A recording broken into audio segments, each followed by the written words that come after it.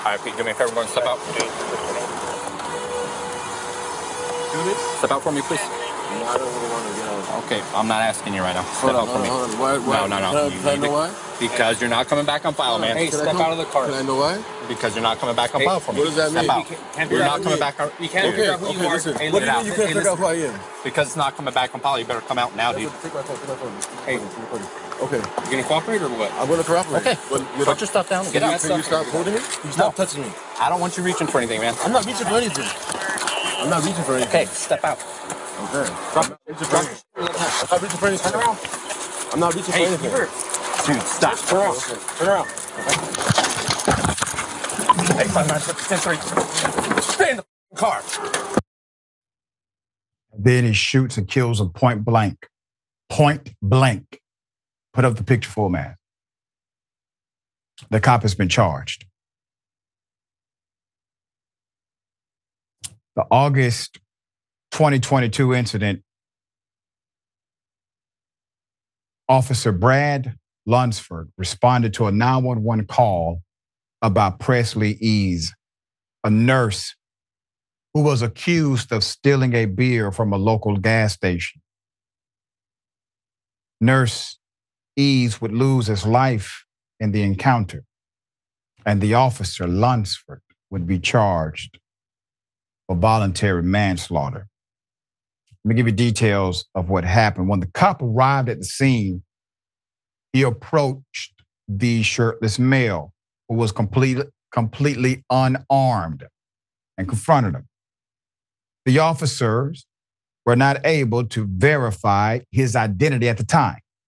The statement alleged the cop and his colleague are said to have forcibly removed the nurse from his car, resulting in a scuffle as he resisted arrest, according to the report. Now, there's a news release from the Attorney General. It says, quote, Ease ended up on the ground on top of one of the responding officers during the ongoing struggle. Placed his hand on the second officer's taser, though it was not cycled or deployed against either officer.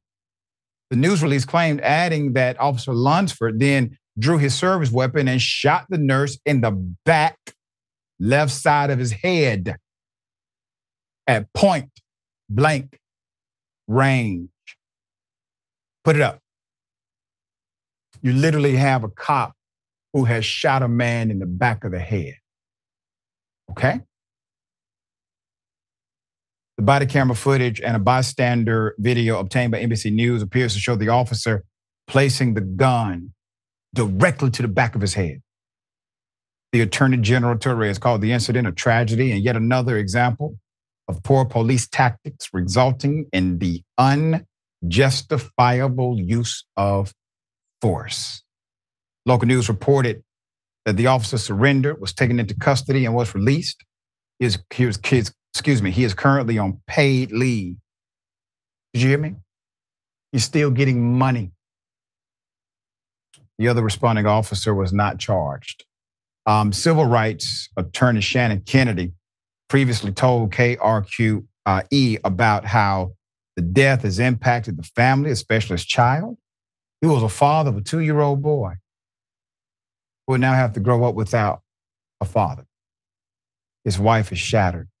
His family is shattered. Kennedy said to the outlet, he is from a large family back east and came to New Mexico to serve this community as a nurse. So you have one person who literally saves lives. You have another person, he puts on a uniform every day. He's told he's out here protecting and serving, but he takes the life of the one who protects life by shooting this person in the back of the head. All right, we will bring you updates. Glad to see a charge. It should be murder, but we're glad to see a charge happen, and that charge could be enhanced. Thoughts? Definitely, the charge should be enhanced. But what I saw there is he was just literally terrified. Like he was just scared. Like he really thought like something's gonna happen. Something's gonna happen. I got to get ahead of it. I got to that's all that was. Which, above it being a shame that this man had to lose his life for no reason, it's pathetic. I mean, like, you know, like the way that black men can be feared just because of the color of their skin, because he didn't look like he was some massive hulking person, you know, like you just scared of him because he's a black man. That's all it was. So scared, in fact, that you like, you know, so it's just like, who the hell are we letting into the forces? You really want these punks on your force? How long can you really defend these people who just look like cowards, like they're just weak, like, well, they're afraid of the people they're supposed to serve. So it's just, you know, the cycle continues. But like you said, at least there was a charge, and hopefully it does get enhanced. Yep. And we will bring you updates as they come.